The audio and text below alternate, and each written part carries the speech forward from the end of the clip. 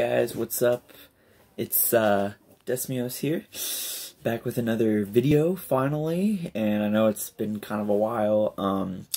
I got a new setup in my room today. This is my bookcase thing that I have this on, and over there is my desk now. But the thing that I wanted to tell you today, you probably saw the title of the video, and it's one thing I hate about Christians, with a passionate heart. And I'm a Christian. You know that. This is a Christian channel. I mean, I've been a Christian since, well, for a long time, since I was like 9. But I got rebaptized in about September, became a little more serious. But honestly though, one thing I hate about Christians is I've actually experienced this lately. It's this whole thing about how little can I do. And that's the destruction of the church. That's the destruction of the mission of God. That's the destruction of your relationship with God, is this whole viewpoint of how little can I do to have an incredible relationship with God? How little can I read my Bible? How little can I pray? How little can I do this or that? You know, and God doesn't want that from you. He wants you to humble yourself before Him. That's why it says in James, it says, quit it with these arrogant schemes of yours. Thinking that, well, okay, I don't want to work too hard, so I'm going to work a little. I'll see how far that gets me, and then I'll try a little more, and maybe that'll work. But God's like, I don't want you to even think about what it'll get you to. He's like, yes, fix your eyes on the hope of glory. That's how we stand firm in our faith, is by fixing our eyes on the end sometimes, you know? But he's saying, stop thinking that, okay, well, I'll do this for a little bit, but until this gets me to here, then I'm going to stop that. And, well, okay, I guess I'll read my Bible a little more, you know, just a little, maybe like a paragraph a day, a chapter a day, and that'll get me to here. And then if I don't get to here, then I might try a little harder. But we need to stop it with this legalistic, selfish mindset, and it's ridiculous. What God wants is reverence for Him. What He wants is a want for Him. A want that is not built on, well, I'll go this far with you, but anywhere past there where I actually have to try in life, well, I'm not going to do that. But He hates that. He hates that mindset of, you know, because it says in, what is it, 1 Corinthians or 1 Corinthians 15:58, it says, work enthusiastically for the Lord, because nothing done in the name of the Lord is useless. It's not useless. And this is a ridiculous thing with Christians now, is lately, I know we're in quarantine area right now, but, and it's not my family, it's other people that I've been talking to, and I see their lifestyles, and I'm like, well, they're fine. They love God. They got God, you know, they read, they do all that stuff. Their theology is right, so I'll just do what they're doing.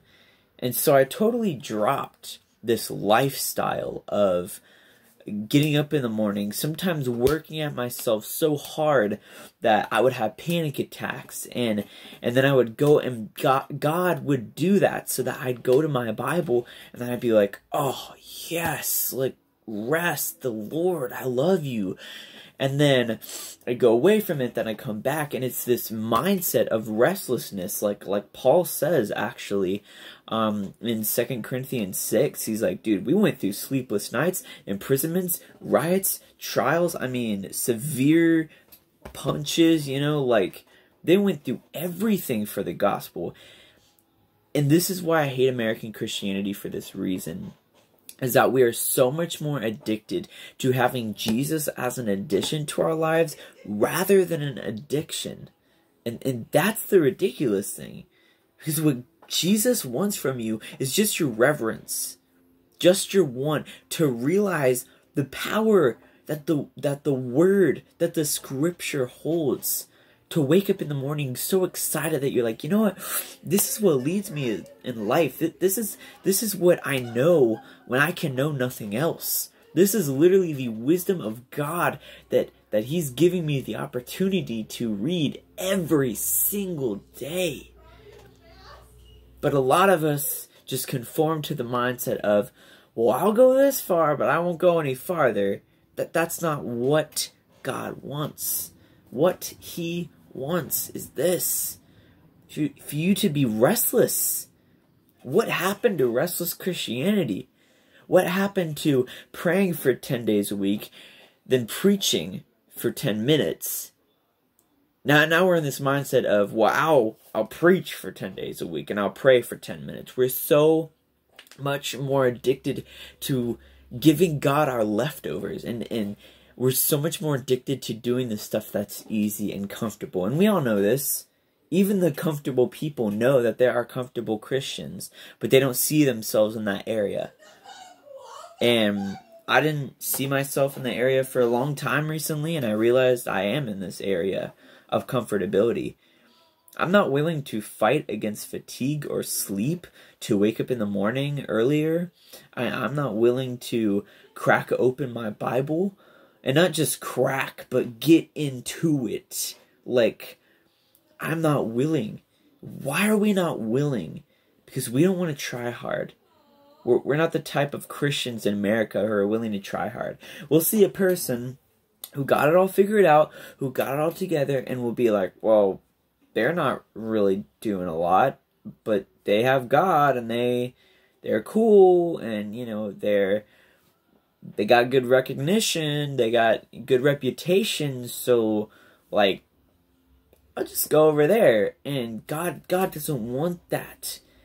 What He wants is your surrender and your submission and your spirit and your love for Him.